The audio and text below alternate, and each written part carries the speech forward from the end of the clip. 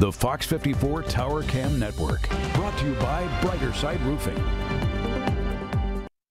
Happy Wednesday. I hope you guys are having a great and pleasant day. Unfortunately, it's a bit on the rainy side as well as seeing those storms across the CSRA. Currently taking a look outside of our studio off Washington Road, and we're seeing cloudy conditions as well as some rain showers coming through. Now they're mainly off towards the northeast, and that's where we continue to monitor those showers and storms overnight.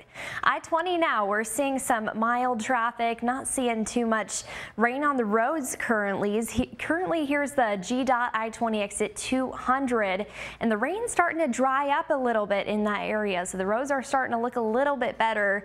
But if you're headed anywhere tonight, drive safe because we have a lot of weather in the area. Lots of rain from Thompson over towards Gibson. The Metro CSRA seeing some light rain showers, and Edgefield as well. Now the thunderstorms are primarily focused currently closer towards Tignall and Washington, especially over towards McCormick. So if you're seeing those thunderstorms, those are going to slowly start to move on out, and then we'll have a couple more rounds of these pop-up showers and thunderstorms. Now over towards the east, this is closer towards Bamberg, Klein, and Allendale. There's a lot of atmospheric activity going on there as well. So be careful wherever you're at tonight. We continue to monitor these showers and thunderstorms. Currently 74 degrees in Wilkes County. This is the Washington Wilkes County Airport. 6-mile-an-hour winds, so these are why these storms are moving so very slow, and that will just continue to dump rainfall, and we have that potential for some aerial flooding in the area. Current conditions, we're seeing temperatures into the 80s and upper 70s, so it's hot and it's humid on top of all of these storms. 75 in Louisville, 80 degrees in Millen, and 78 towards Sylvania, 75 towards Aiken. Tonight we're dropping down to a low of about 71 degrees with that aerial flood watch until tomorrow at 12 a.m. So that's going to go all the way through Thursday and expires Friday at 12 a.m.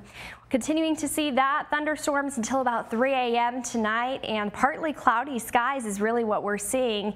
Weather watcher Mark Hardy also reported a temperature currently of about 76 and picked up over an inch of precipitation, so a lot of rainfall across the CSRA.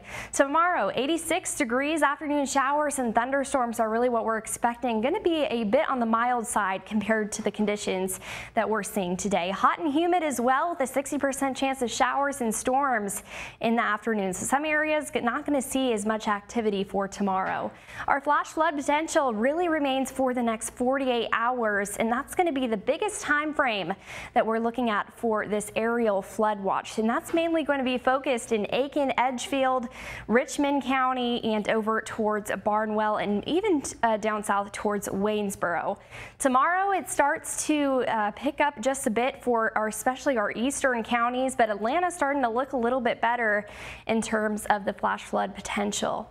For our local futurecast, here is 6 p.m. until about 8 p.m. tonight. You can see those heavier showers and thunderstorms down south towards Swainsboro, Millen, Waynesboro, Wrightsville, and they're starting to clump together. So that's where we see those heavy downpours throughout the evening. Becomes a bit more widespread by about 11, and then another couple rounds of showers and storms. As the radiational heating dies off, the storms become a less chance of forming into the late afternoon and evening.